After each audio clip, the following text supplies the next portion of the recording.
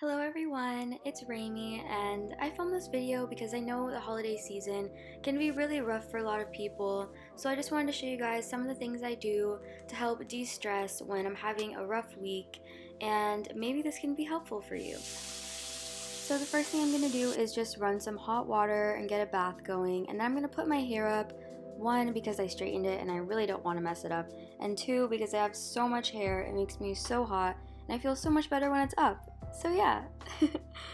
So to get the mood going, calming energy, I'm going to put on a candle, and this one is peonies and matcha scented. It's a soy wax candle from Target.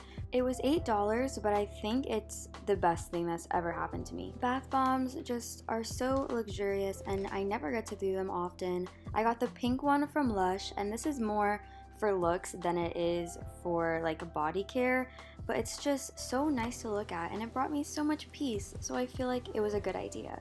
Of course, I know a bath bomb isn't gonna fix all of your problems, but sometimes it's nice to just do something small for yourself and you just feel good, like you did something good. I get so busy that I forget to stay hydrated, so make sure you get a glass of water, and I love to squeeze some lemon in it because lemon is super detoxifying. I swear it makes you, just your body look so good, but I don't ever throw the whole lemon in there because I don't trust whatever wax that the government coats fruits with, and I just don't want to die yet. Now I just play some music and put my phone away because social media can be so toxic, and just spend some time with myself. Also, do you see this bath water? It's literally sparkling.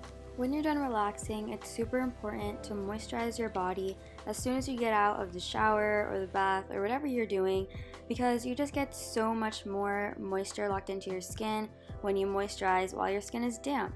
So I always do that, and my skin is always super soft after.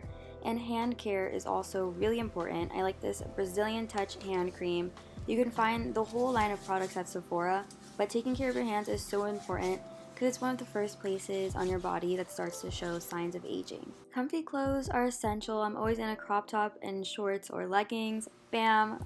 Perfect. So I like using these Nug Deep Cleansing Non-Drying Face Masks. They have a bunch of different kinds, but I use this one because I have oily skin and I really like it for that, but it's non-drying at the same time, so it's just really good. And this is just me struggling to open it for a really long time. It was actually 15 minutes of footage, but I made it shorter.